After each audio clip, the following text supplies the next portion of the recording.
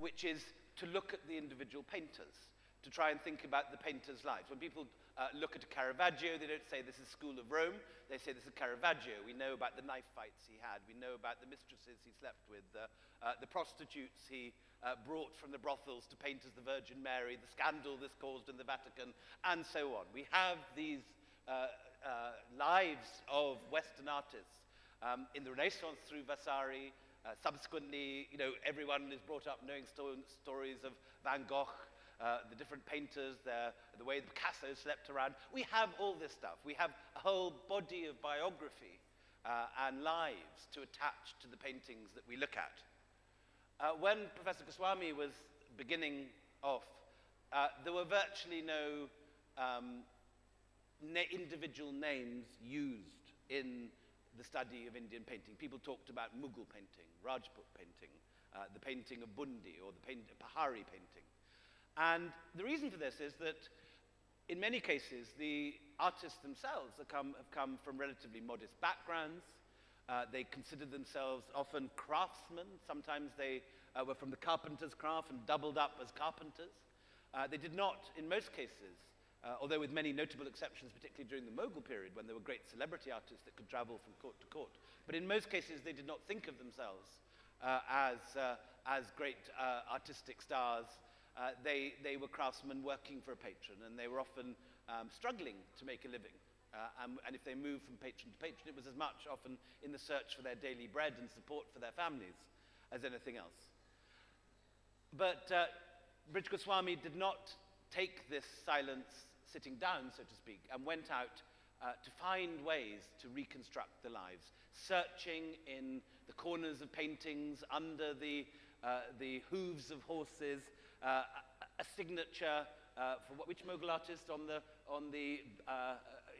to show his humility before his Mughal patron. One artist drew his signature on the shovel picking up the dung of an elephant. Who was this? This was which artist? Abul Hassan? Abul Hassan.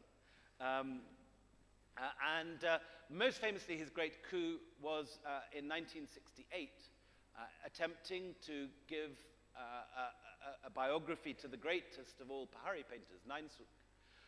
He saw a painting of his patron, of what seemed to be Nain-Suk taking the ashes of his patron, Balwant Singh, to be cremated at Hardwar. And he had the idea of going to Hardwar and looking up the pandas who keep the records of the pilgrims and see if there was a record for the 1790s. And in due course, the volume had disappeared. Dr. Goswami's charm is such that the following day, the panda appeared at his hotel room bearing the relevant volume, and he flicked through a few pages, and suddenly there was the entry for Nain-Suk, giving his entire genealogy, the name of his parents, grandparents, brother, and even a little picture of the Ganga coming out of Lord Shiva's head in the inimitable style of Nain-Suk.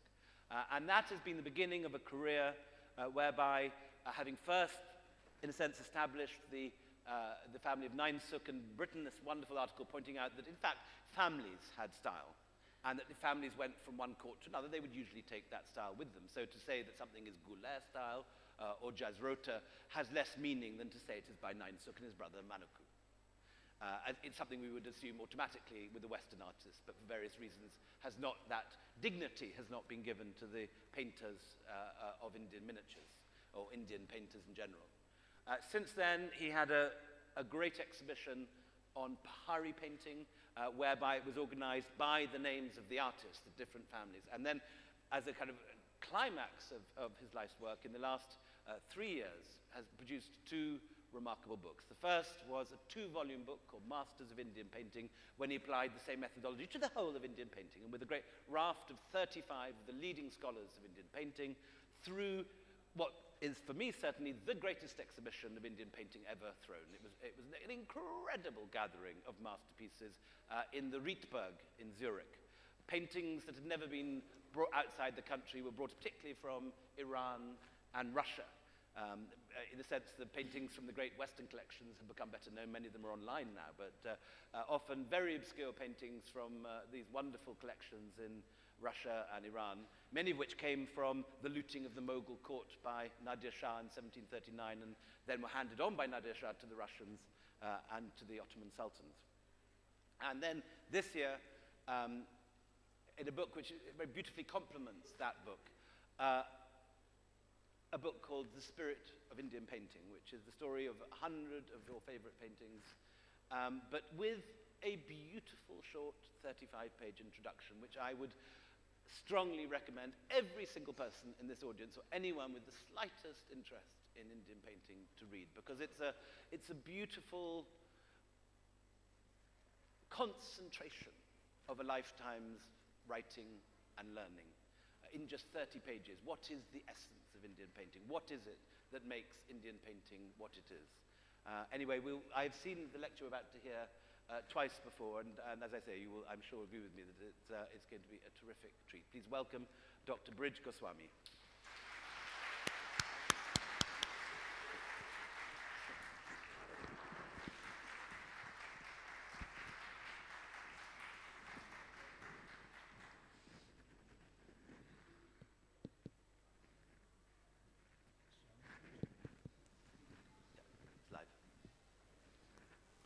May I say how overwhelmed I feel and honored I am at being here this afternoon. The most generous words of William Dalrymple, which I'll try and live up to in a very small measure. Before we get on to the main subject, may I issue to you or recommend to you the fact that I'm starting with 3 reservations or cautions, if you like.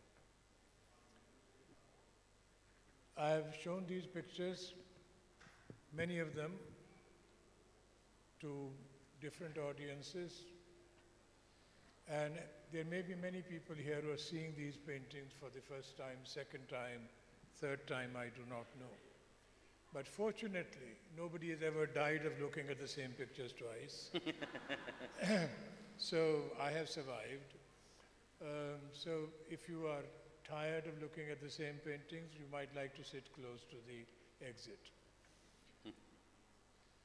The other fact that I would like to bring to your attention is this, that we're going to enter a very, very subtle world. Let's be aware of that. You know, the great Urdu poet Mir Taqi Mir said at one point of time, "Le saans bhi ahista ke nazuk hai bahut kaam, aafaq ki is kargahe shisha gari ka." Breathe gently here and soft, for the world that we are going to enter is brittle, fragile. This world that has been put together by the powers on high is of such a nature that we have to step into it gently and softly. The third thing is, in a slightly perverse way that is peculiar to me, I will enter this particular field laterally. I will not immediately go on to the paintings that I have published in this particular book, but I'll take you slowly, or take myself slowly through this particular work. I'm puzzled by a number of Indian paintings. I do not understand them at all, many of them.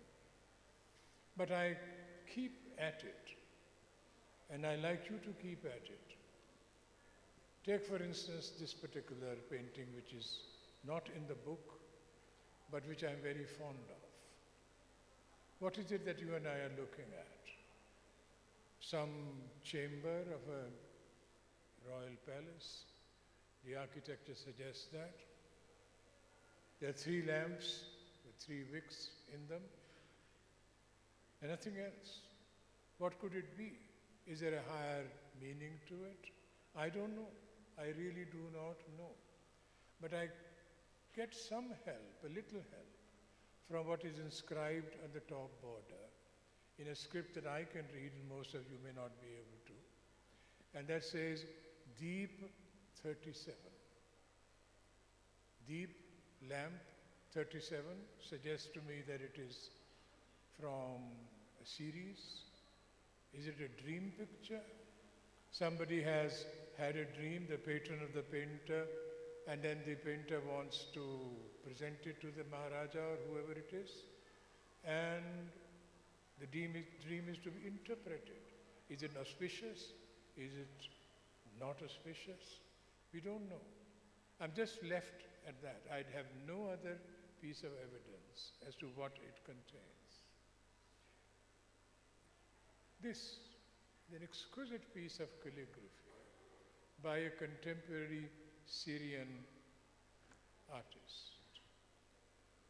This is the way in which I approach Indian painting, or we have to, because this is all of this belongs to a very distant past, and we have to make an effort to enter this particular world.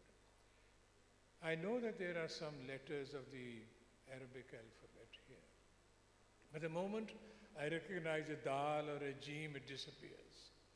You are completely lost as to what he intended to say. So it's a jumble, so to speak. It is a thing that you think has come within your grasp for a moment, and then it slips out. This painting, one of the great painters of the hills, a painter called Manaku. Now, it's representative of what I am in the cloud of unknowing, right? We do not know what it all is about. So the inadequacy of the likes of me who are art historians is apparent. Incidentally, I mean, on a light note, I might mention that my great friend Karl Khandalawala, art historian, and I used to sit down with this painting and try to identify art historians in this particular painting. We would disagree from time to time. That is so-and-so. No, that is so-and-so. Whatever. We are a peaceable community, but we have our prejudices. But look at this painting. Sheikh Saadi is seated. The great poet of Iran. There is a majlis. Some people are singing. And one man, an old man with a snowy white beard, throwing up his hands in the air, as if it's ecstasy of some kind, vajda, so to speak.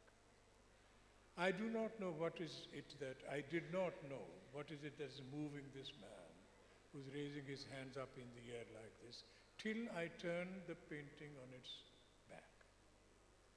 And I saw a qata, the very one which Sheikh Saadi, for instance, has written. It's in Persian.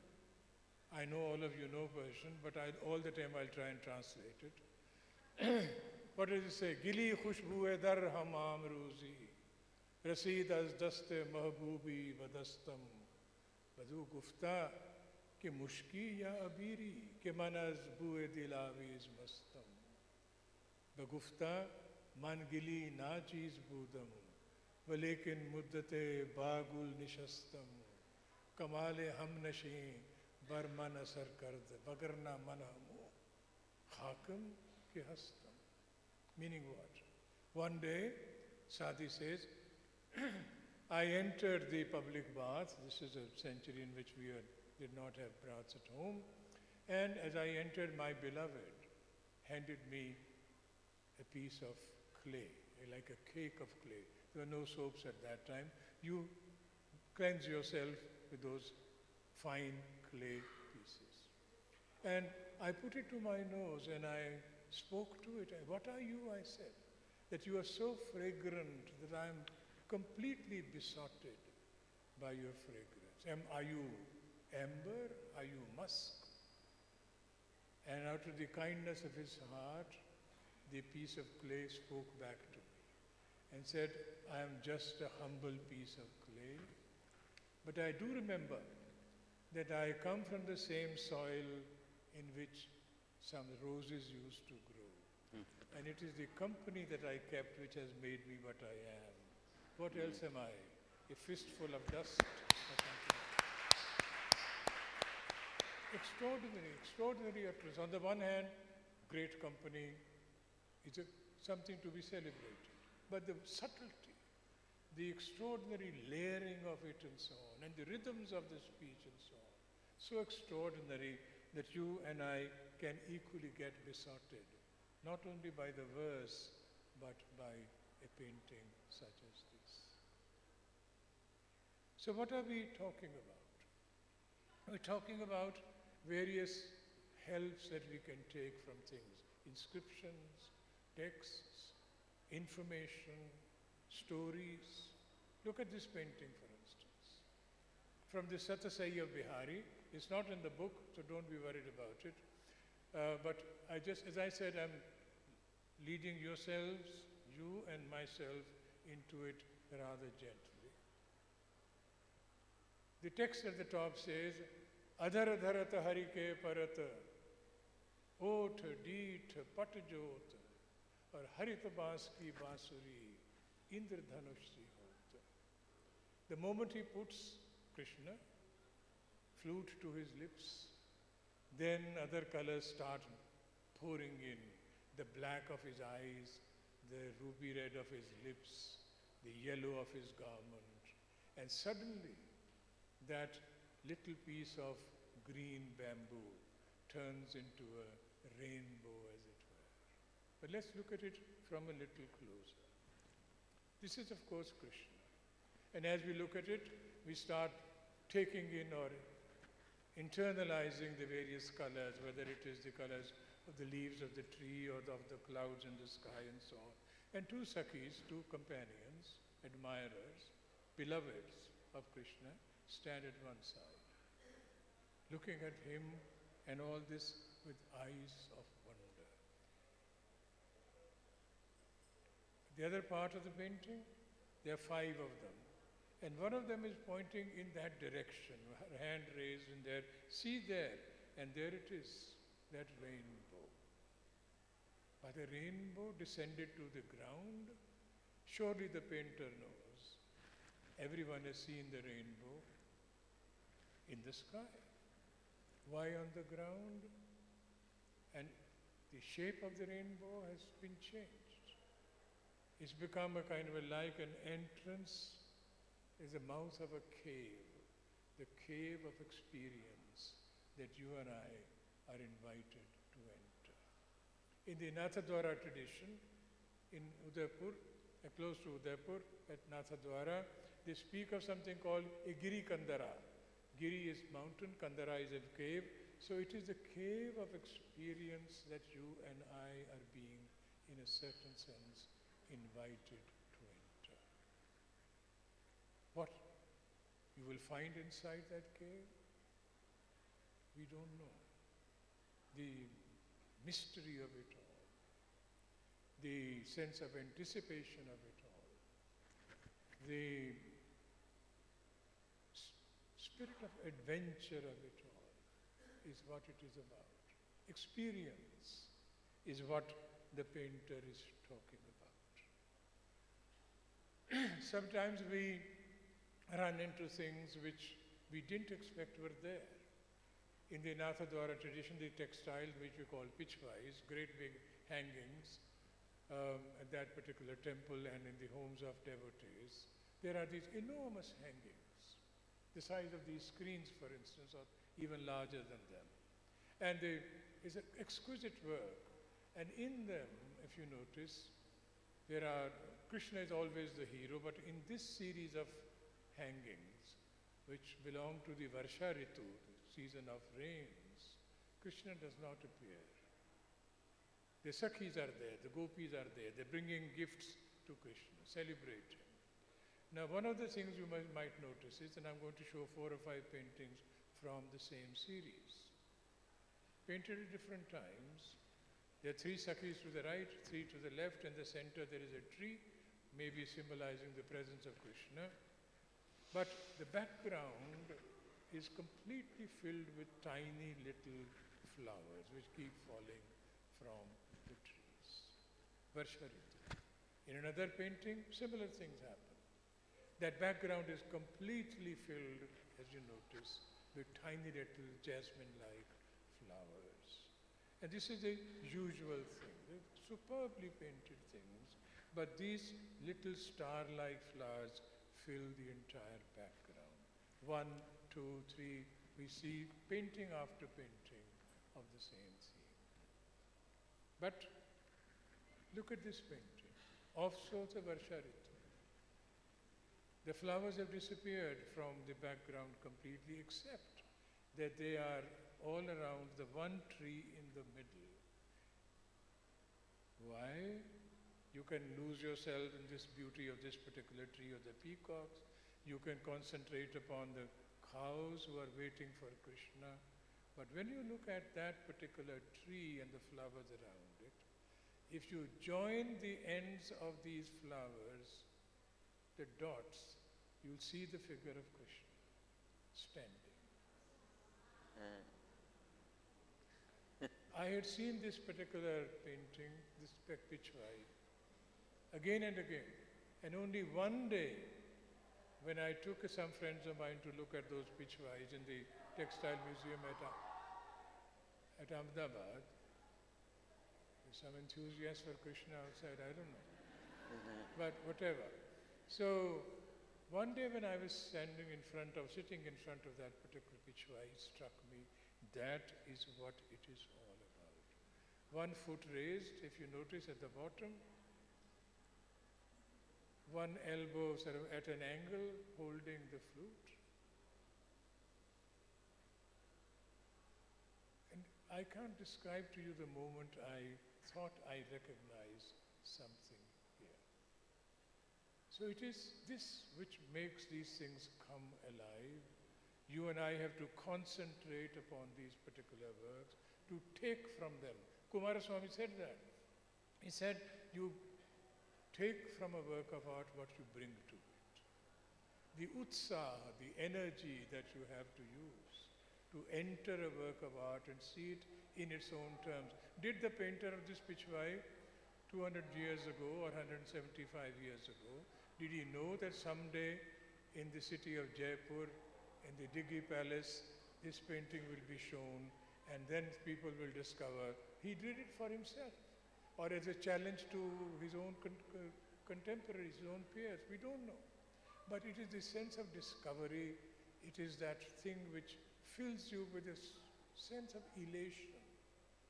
You know, we very often use the word goosebumps, right, like this and so on, but that sounds like a disease. I mean, we call it in Sanskrit Roma Harsha. The hair on my body is happy, right? The fine hair on my body becomes happy. Looking like this. Painters challenge themselves or others. The painting by the great Nain Sukh, about whom William spoke with such passion and enthusiasm, like me. Painting which is in the Boston Museum now, of elephants, wild elephants being captured by tamed elephants. Tremendous skirl and blare and noise you can see in the lower part of the painting. That's what it is. Superbly drawn. You can see the tiny figures of the Mahavas on the back of these people rushing around, tying ropes to the legs of the musk elephants and so on, wild elephants. And you can get completely lost in this because that's how the human eye travels. It concentrates upon action or what the center of the painting contains. But if you draw yourself back a little and see this extraordinary vista which stretches in the background, this lake filled with elephants bathing and so on. But notice one little detail. If you concentrate upon the right side of the painting, in the middle of that, under a tree, you see a monkey seated. The naked eye cannot see it. The monkey has a red face, only because I'm blowing it up, and a very interesting tail. And then when you start looking for this more and more, you see there's a monkey towards the right, and then if you allow the eye to travel left, there's an island in the lake where 2 deer are seated facing each other. Why did he paint that? Why did Nain Sukh go to this effort? If your eye mine in any case is not too good. I mean, if your eyes cannot discern these with the naked eye. You can't see this. So why was he doing this? Challenging himself, perhaps. Maybe winning a bet against another painter, who knows? This is the way things go. So the more you look, the more you discover, and the greater the joy of discovery. That is a spirit with which Indian painters very often worked. This extraordinary drawing I discovered in a family of traditional painters. Strange phenomenon, strange appearance, a goddess standing on one leg, uneven number of arms, 9 on the one side, 6 on the other. But if you concentrate upon it,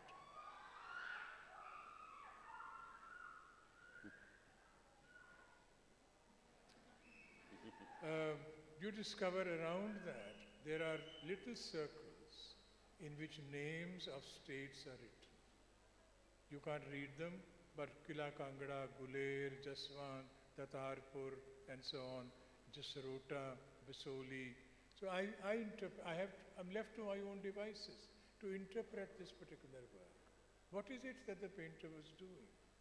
I have chanced my arm by suggesting that these are names of states or areas where the members of this particular family of painters worked.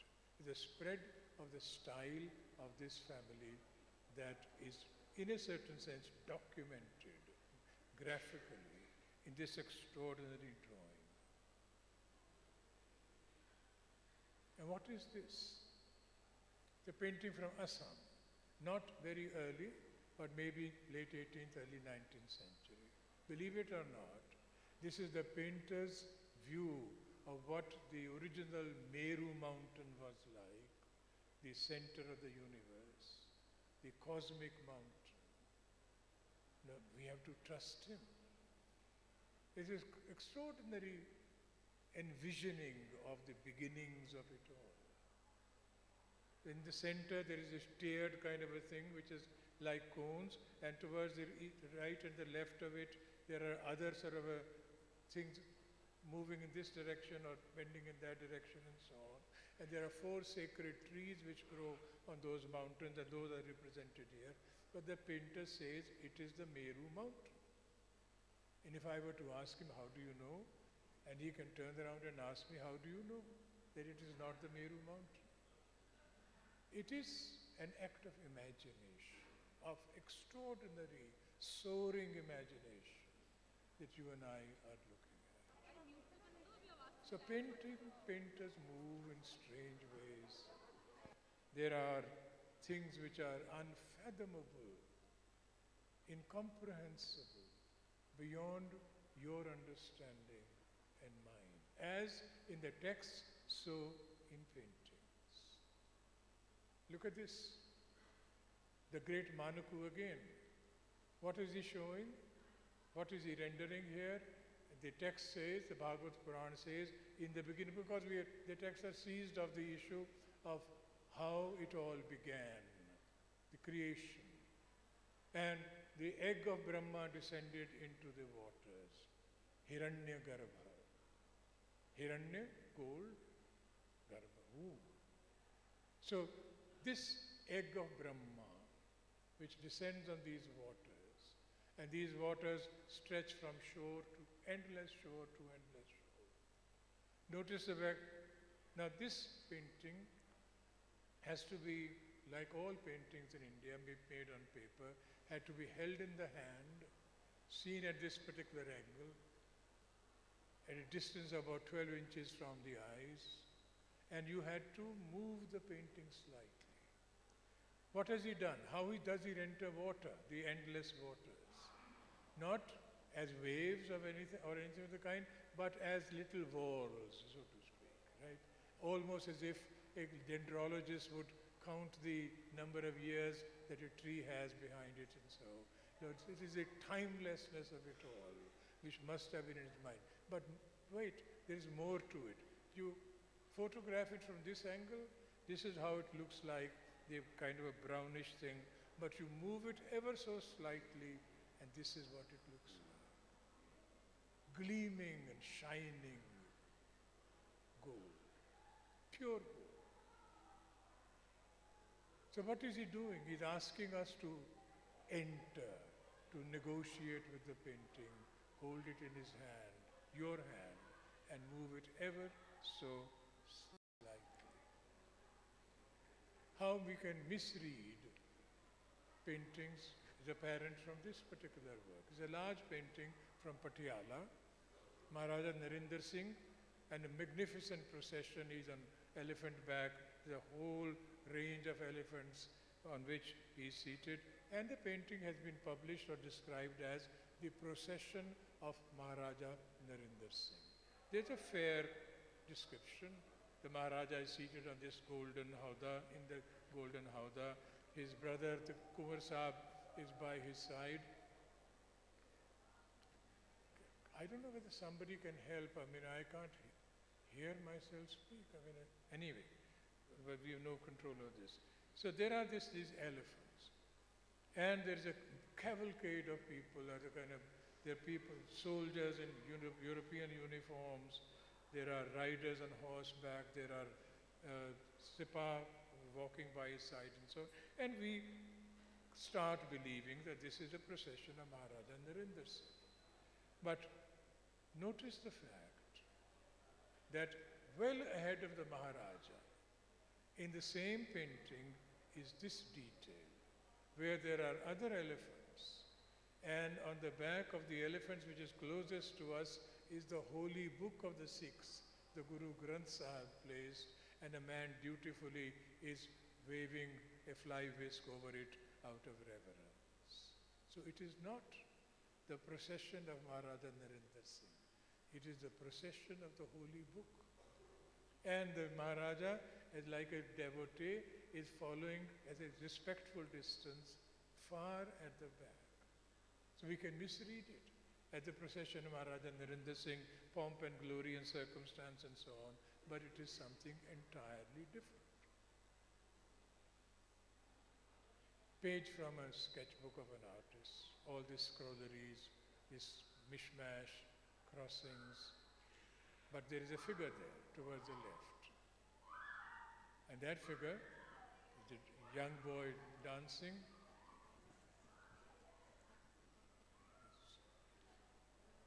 Who knows? Yes, could I interrupt at this point? Could one of the volunteers go to Wilson in the reception area of the hotel and tell him about this noise and see if he could do something about it, or speak to Ram Pratap, because it is disturbing the session. Maybe one volunteer could go looking for Ram Pratap, Diggy, and the other person could go to Wilson. We need to have this stopped. Now, there's a dancing figure of a young boy, and we immediately, those of us who are used to looking at paintings with the Krishna theme dominating in them, we might imagine this is probably Krishna. Then how is he Krishna? There is no iconographic detail, no more mukut, no yellow garment, no pitambar, no flute in his hand, but we withdraw a little, turn back, and then we find the same figure there, and on the same page there are crisscross and hatchings and so on towards the left. The painter is, in a sense, honing his brush and testing out the various pigments. So it's not meant for your eyes and mine, it's for his own eyes. But there's a group of women that he's introduced there, playing music, singing or whatever. So who are they? I have no idea. Krishna dancing, they are players, feminine groups, making music at the same time, holy, whatever it is. Sometimes help comes from poetry written at the back of, or something which comes to your minds. Now, if you publish a painting like this and say a woman running indoors, you're not adding to anybody's information or perception of this. After, it's clearly a woman, and clearly she's not going out but running indoors. But the moment you relate it to the poetry of Bihari, Dhurvaho hinali uthe, dhuma dharani chahu kod, jarat abad jagat ko, pavas pratham upayo. Meaning what?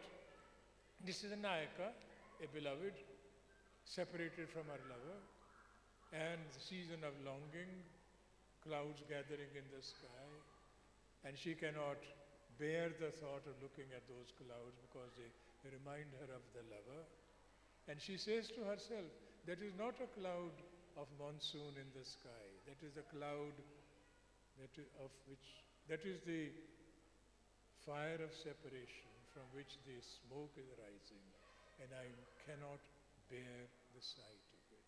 So she is the, notice the way she's holding on to her dupatta, barely able to contain the wind that has got the fluttering of the dupatta or of your heart and mine. She, Nayaka, superb painting from Bundi, absolutely dazzling. Virahani again, separated from her lover. And everything reminds her of him in this season of longing.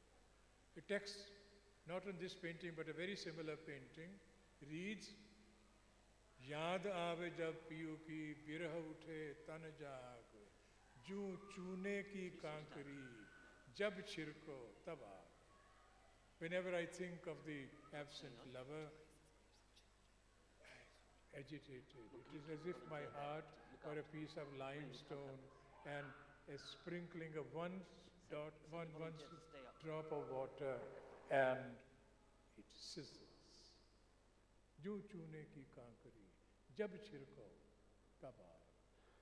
So we are looking at a thing, we are looking at these paintings, not in isolation, not as works of art painted by somebody 200 or 250 years ago and so on. But all kinds of thoughts crowd our minds, should crowd our minds, because they're a part of the tradition. If you are interested, you can count the number of beads she is counting. If you are interested in hair, there is a model to follow, whatever, but exquisitely done. When you look at a painting like this, it seems to be completely confused to begin with, but it is Surdas, the blind poet of Mathura, whose composition the painter is rendering in visual terms. Surdas himself, if you notice at the painting, notice the painting at the bottom right, sitting there, playing upon his cymbals. And it is the composition which the painter has taken. And it is that, what is the occasion? Radha says to Krishna, Tam Radha, hon Sam. Let's exchange our roles. You become Radha and I become Shyam. And then the painter takes us through this. I'll take you through this slowly. Towards the bottom, towards the top at the left, there is Krishna, blue complexion, and Radha, gold complexion, seated, now standing next to him. Then suddenly it all changes. Krishna becomes Radha, and she becomes Krishna, and is combing his or her hair, whatever you could call it, right? And then becomes a Manini Nayaka, to be cajoled and pleased, and she or he, whatever, sits at her feet. Slowly we go through the range of emotions. The exchange of roles has taken place. And again we see them walking through the forest, bending, the lover bending over the beloved in this fashion. And then at the very bottom, when we arrive slowly through that meander, she has now fully become Krishna, standing, towering over him. And he has become Radha and stands with folded hands, or appeasing her. And Surdas, the blind poet, goes on playing, not only then, not only in the 16th century, but keeps playing for it now, for you and for me.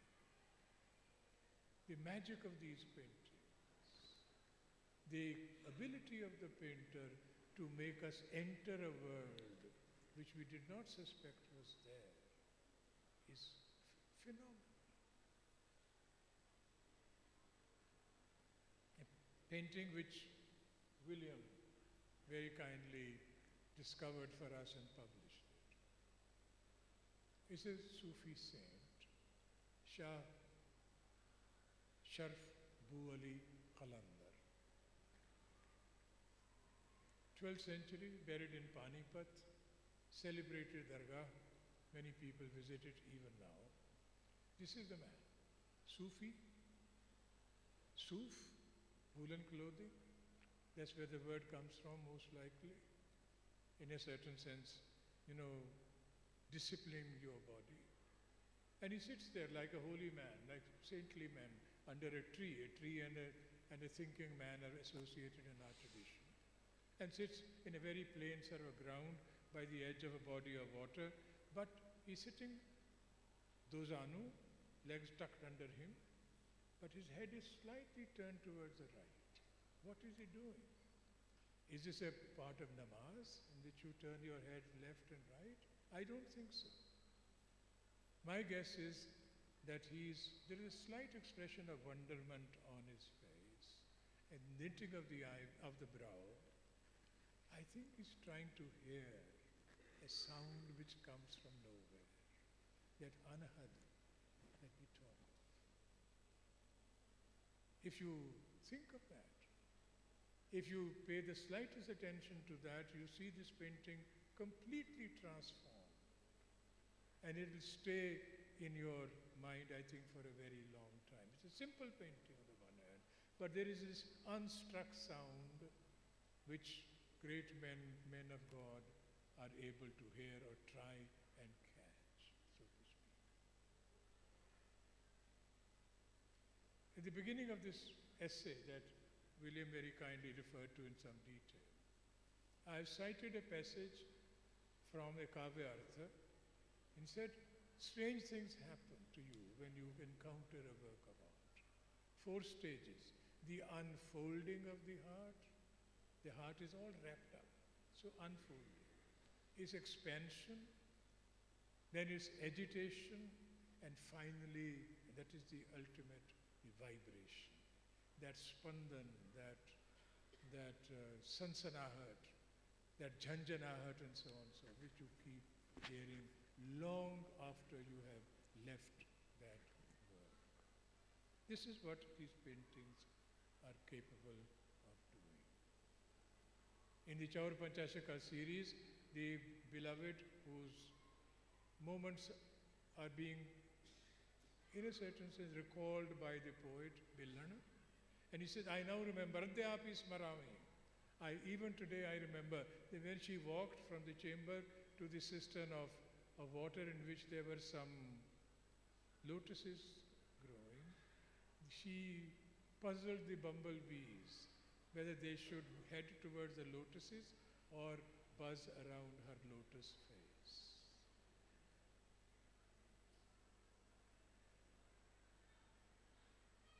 Paintings like this from the Rasamanjari, late 17th century.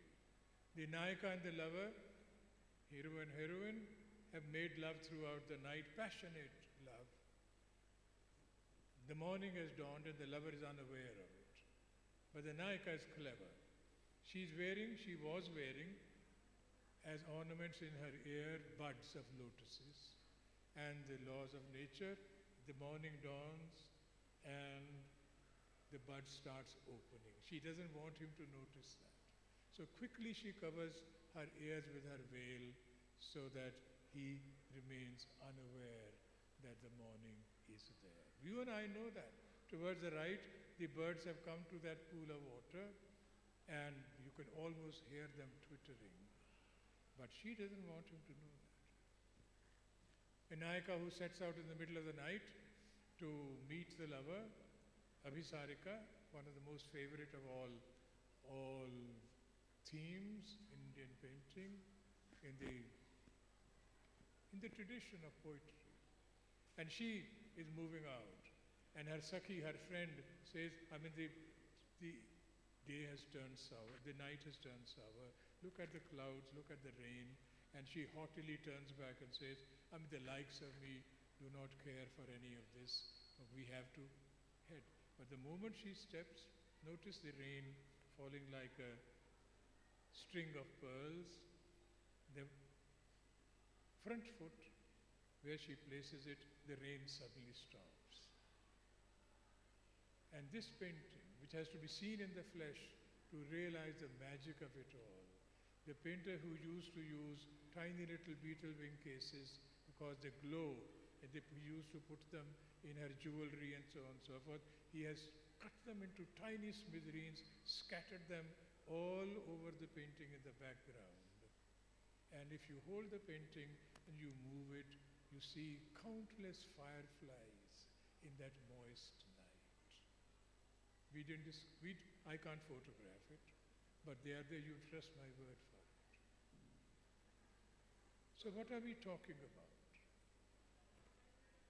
There are meanings to be read or to be imported into paintings. There are constructions and reconstructions to be done.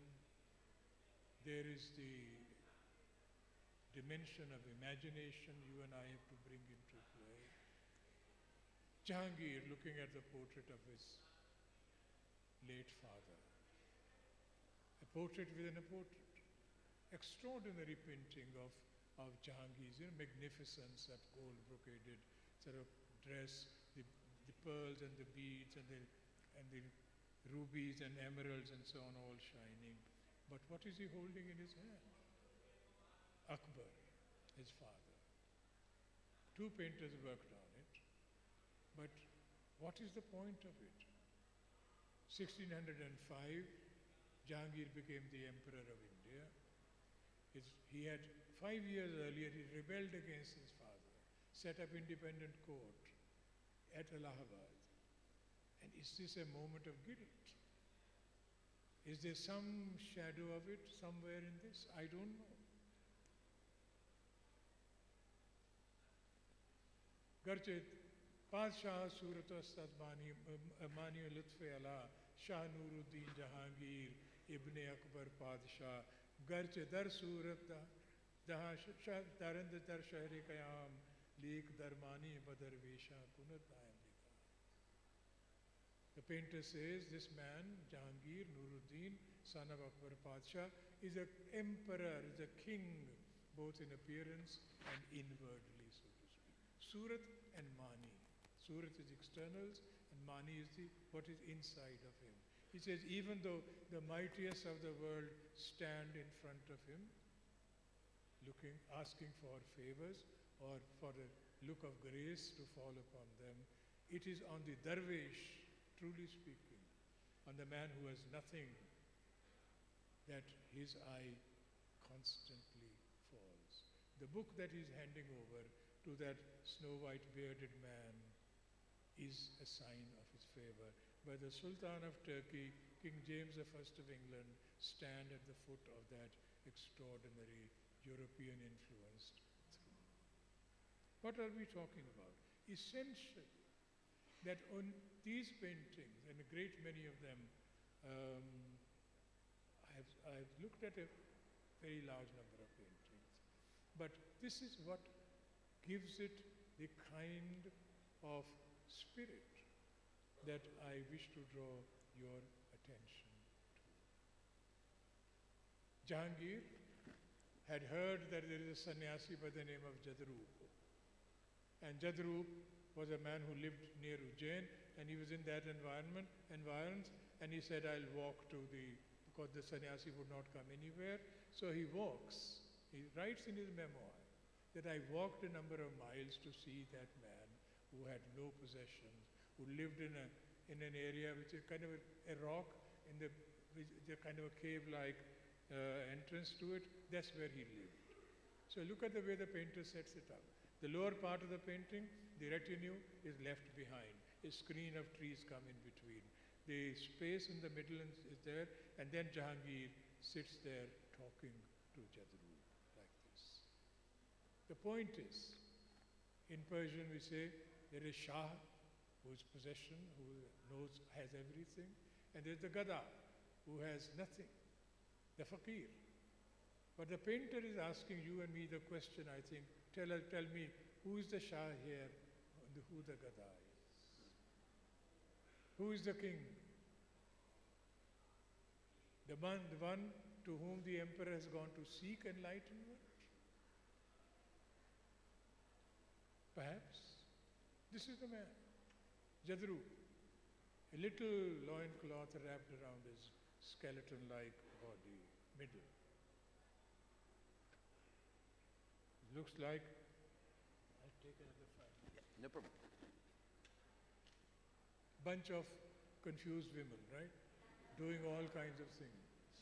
But if you relate it to the Bhagavad Purana, Krishna on the great night when the Rasa Leela was to take place, suddenly in order to break the pride, humble the pride of these women who think they have him under control, he disappears.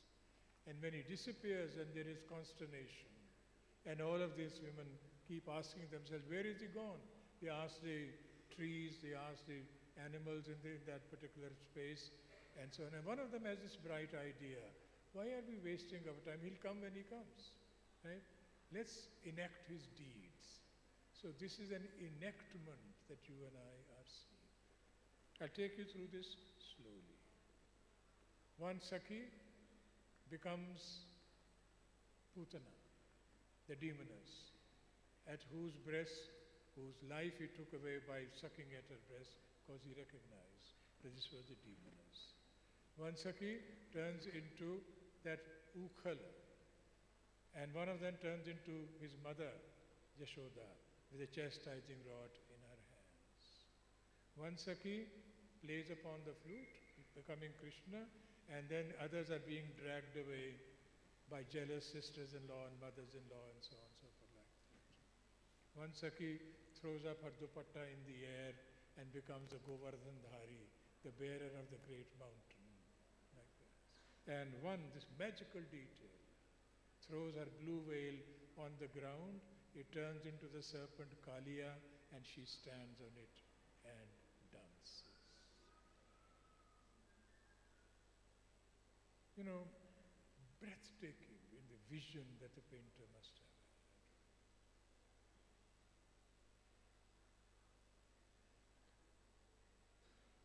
had. Again, Krishna says to Uddhav, his friend, go back to Vrindavan, tell these friends of mine, I'm not going to come back. And Uddhav has a task cut out for him, telling the gopis, I'm not going to come back. And they say, what nonsense are you talking about? Uddhav says, no, take your mind away from Krishna, meditate, do this. And they say this, what philosophy are you talking about? What madness? Uddhav, mana nahi das bees.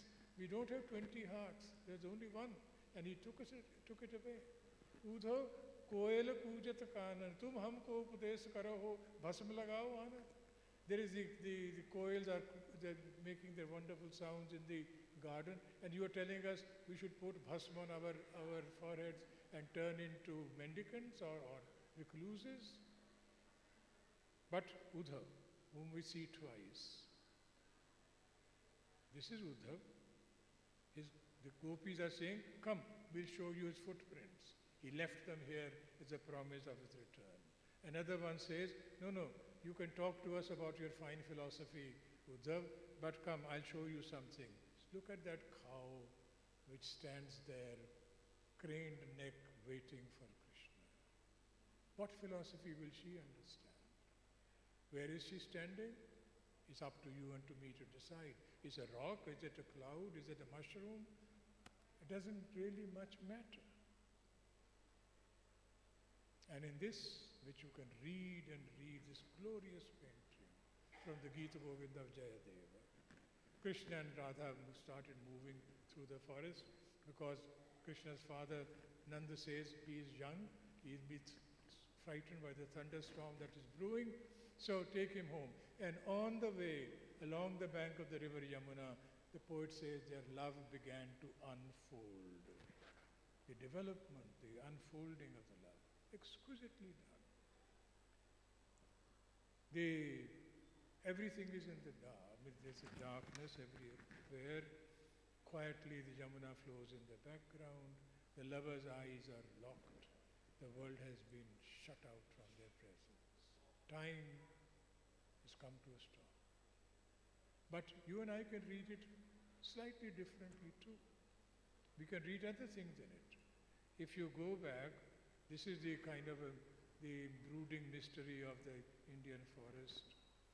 You can see that she's about to break into dance, so to speak.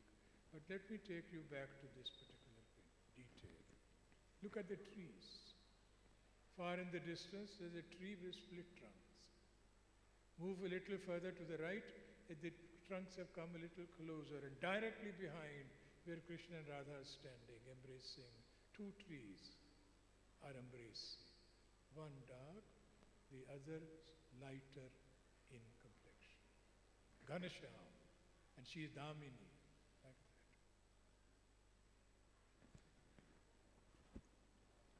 There's image after image, takes your breath away by the quality of it. Whether we look at that great brooding face of the Akbar, inwardly turned, or this painting of the dying man Inayat Khan, whom we know about. There are delights here. There are magical things in this range of Indian paintings. And at the last slide, I want you to see this with some care. An old man, painting by Abul Hassan, standing, mendicant, pilgrim, whoever you would like to call him, infirm, wobbly legs, leaning on a staff, eyes almost bereft of any light, tasbih in hand, and this.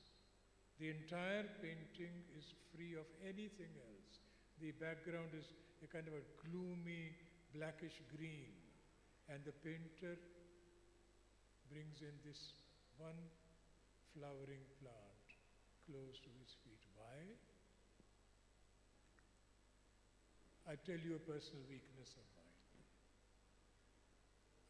Every time I see this painting, a great poem by Ali Sardar Jafri comes to my mind, Mera Safar, and I'll recite it for you. I'll not translate all of it, but I cannot resist the temptation of linking this particular painting with a great poem of our times. Mera safar phir ek din aisa aayega, aankhon ke diye bujh jayenge, haathon ke kamal kumlayenge, aur barge zuban se nutqo sada ki har titli ud jayegi. A scene of death. A day will come when the flowers, the lotuses of my hand will begin to wilt, when the lamps of my eyes will begin to grow dim. And from the branch which is my tongue, all butterflies of speech and articulation will fly away one by one by one. एक काले समंदर की तह में फूलों की तरह से हंसती हुई, कलियों की तरह से खिलती हुई सारी शक्लें खो जाएंगी.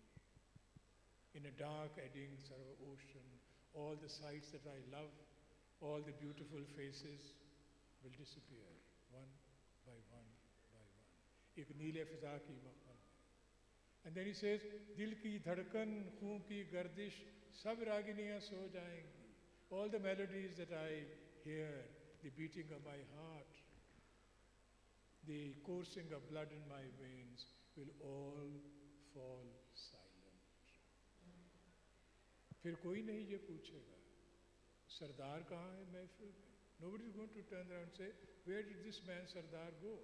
But then in the second part, लेकिन मैं यहाँ फिर आऊँगा, बच्चों के दहन से बोलूँगा, चिड़ियों की जुबान में गाऊँगा, और जब बीज उगेंगे धरती में और कोंपलें अपनी उंगली से मट्टी की तहों को छेड़ेंगी, मैं पत्ती पत्ती कली कली फिर अपनी आंखें खोलूँगा और सरसब्ज हथेली कर लेकर शबनम के पत्ते.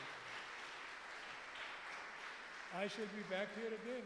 I will speak in the lisping tongue of the newborn. I will like the little sparrows or the birds which twitter about in the garden and so on. And I will, when the shoots which begin to tease the surface of the soil, I'll emerge and I'll look all around and take dewdrops in the palm of my hand. Look in all directions. मैं रंगे हिना, आहंगे ग़ज़ल, अंदाज़े सखुन बन जाऊँगा और रुखसारे उरूसे नौ की तरह हर आंचल से छन जाऊँगा. जाड़ों की हवाएं दामन में जब फसले ख़िज़ा को लाएंगी, रहरों के जवां कदमों के तले सूखे हुए पत्तों से मेरे चलने की सदाएं आएंगी. आकाश की नीली सब झीलें, धरती की सुनहरी सब नदियाँ हस्ती से मेरी भर जाएं. I shall turn into this and that universe. And तब सारा ज़माना देखेगा. The entire world will then see हर किस्सा मेरा अफसाना है, हर आशिक है सरदार यहाँ, हर माशूक़ा सुल्ताना है. Everyone will see.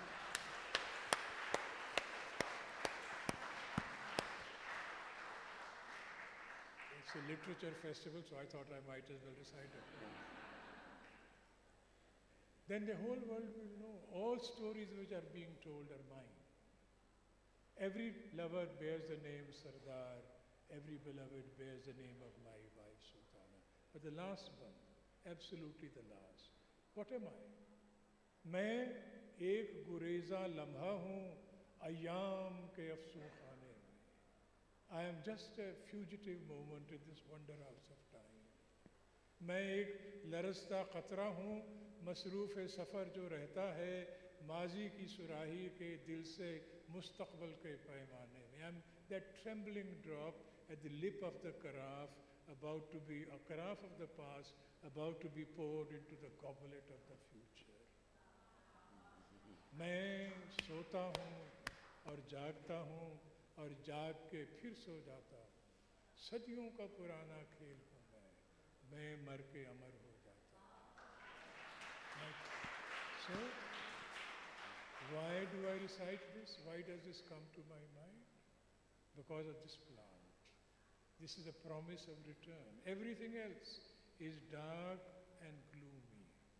Why did the painter put this little plant here for you and me to guess? I claim for myself the privilege of connecting a painting 400 years old and a poem which is less than 50 years old. There are other things which I have, but the time has run out. So may I thank you very much.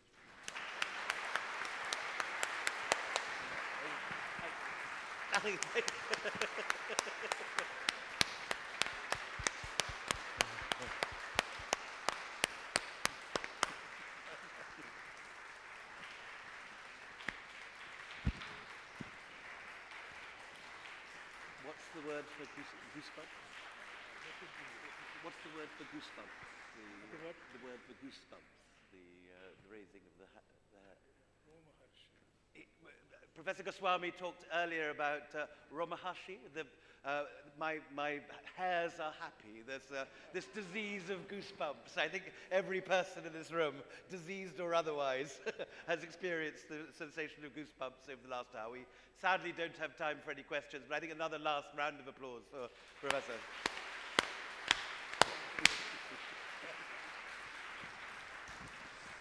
We apologize for the disruption in the middle of that session. Professor Goswamy will now be signing books in the book signing tent, which is out and to your left. Please purchase a book from the Amazon bookstore first. Please join me in thanking once again Professor Goswamy and William Dalrymple.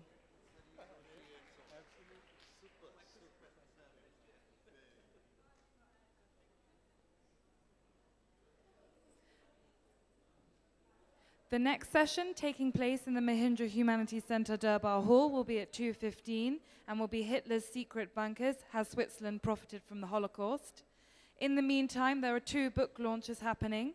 In the Rajnaganda front lawn, there's a book launch of Kuchtun Li Tasvirin by Vishwajit Prithvijit Singh. And in the Google Moogle tent book launch, Flavors of the Frontier, Forgotten Recipes from Dira Ismail Khan, a dialogue between Vinod Dua and Maniza Hashmi.